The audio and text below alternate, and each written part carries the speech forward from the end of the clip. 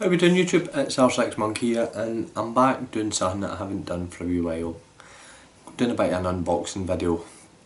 Now this one I'm really excited about. You know, I've probably just spent a big chunk of my kids' inheritance, but do you know what? Fuck it. Once I'm uber famous on YouTube, you know, they'll no need inheritance, you know, they'll have my fame to live off it. Alright, who we kidding? Right, so we'll jump straight into it. So you may remember a couple of weeks ago I done a wee video, was on saying something about the GoPro Fusion on the Gadget Show, and I thought, you know what, I really fancy one of them, so guess what? I bought one! Yay! So I just got it today. I'm going to unbox it, obviously show you what's in it. Now I will have some videos coming of basically just trying it out, finding out the right position. Hopefully some of the mounts on the bike will be good for it, feeling that. It'll be going on the helmet like a Teletubby. So it will. So first off, it's boxed, gives you all your information, 18 megapixel camera, 5.2K 30 frames per second or 3K 60 frames per second 360 degree video. It's waterproof up to 16 foot, 5 metre, voice control, image stabilisation. So let's go right in it. So here we go. There it is. There is the GoPro Fusion. So what I've found out online is I actually, if I just see where it opens up. Right, so that's your charging point. Where is it? Right.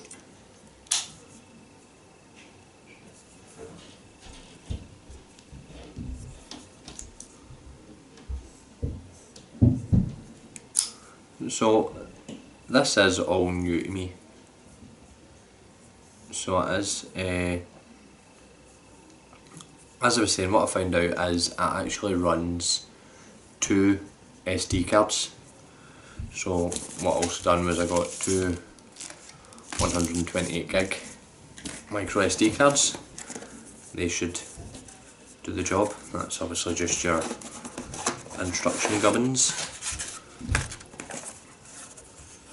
It comes with a little nice carry case that just sits in, because unlike other GoPros, the lenses on these aren't interchangeable. So basically if you smash a lens, you're gubbed.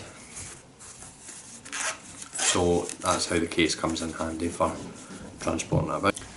So bits you get with it, you get your flat mount, you get your curved mount, your USB-C cable, and you get your battery. As you can see, it is quite a good sized battery, so you're going to get quite a bit of life out of that.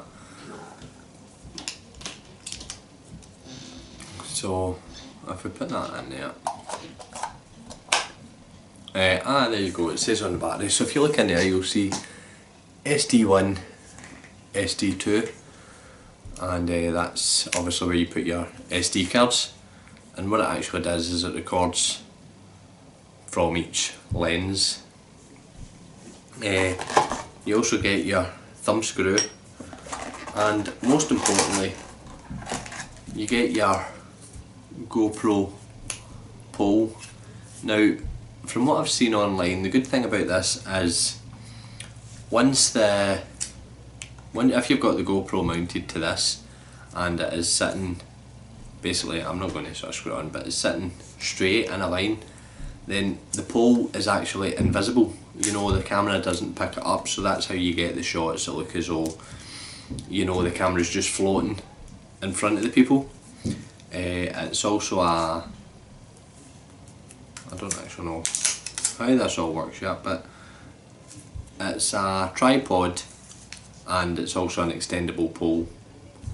You know, I don't want to just go and force it now, but let's see what it does.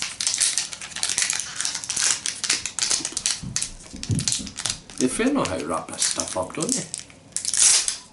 There we go.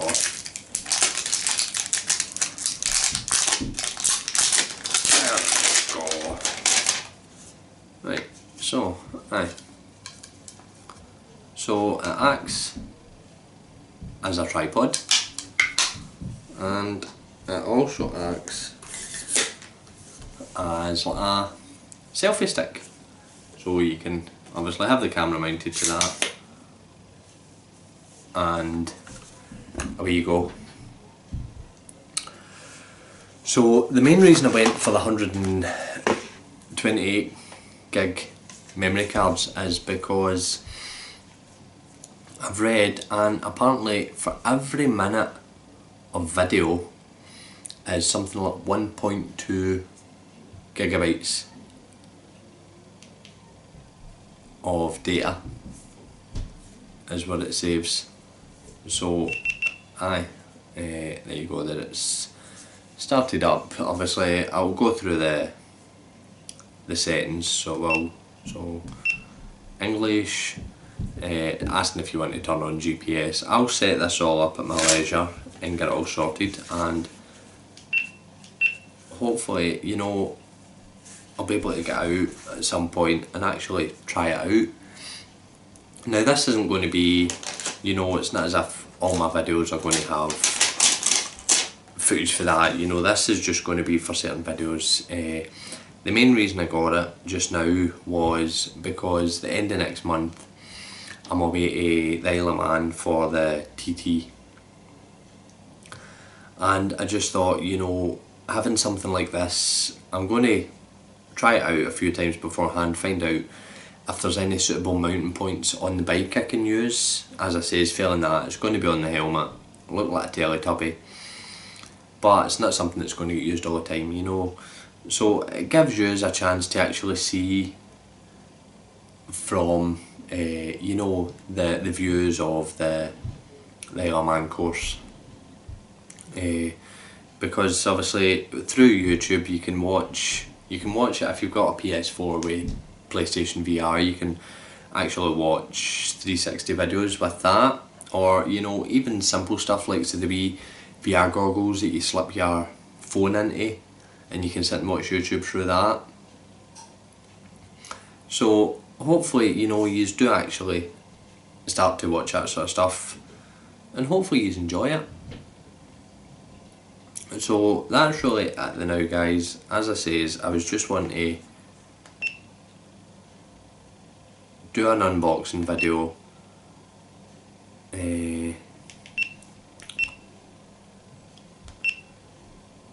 I'm just sort of setting up some of I'll need to connect it up to my app on my phone and that. Because I've also heard that the render time from, you know, once you plug that into your computer to upload your videos, it is ridiculously long because the file sizes are so large. You know, you think about it, it's connected, it's running 2 SD cards, and through the 2 SD cards, through the Gopro app on your computer, it then will convert into a full 360 degree video for you, and then you've got the option of using, there you go, it's switching off for me, you've got the option of using overcapture, which lets you mess about with the videos. So I'm actually looking forward to actually getting to grips with it. So that's it, guys. I bit the bullet. I got a GoPro Fusion. I'm chuffed to bits I've got it, and just stay tuned, and hopefully there will be some videos of it coming soon, and later on obviously it'll result in, I will do a review once I've played about with it a bit. Once I know what it does, I'll give you my feedback on it. But that's really it, guys. Thanks for watching.